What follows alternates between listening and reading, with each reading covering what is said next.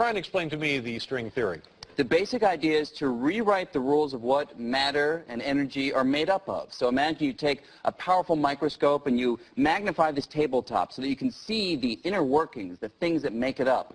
We all know that if you magnify it enough, you get to atoms.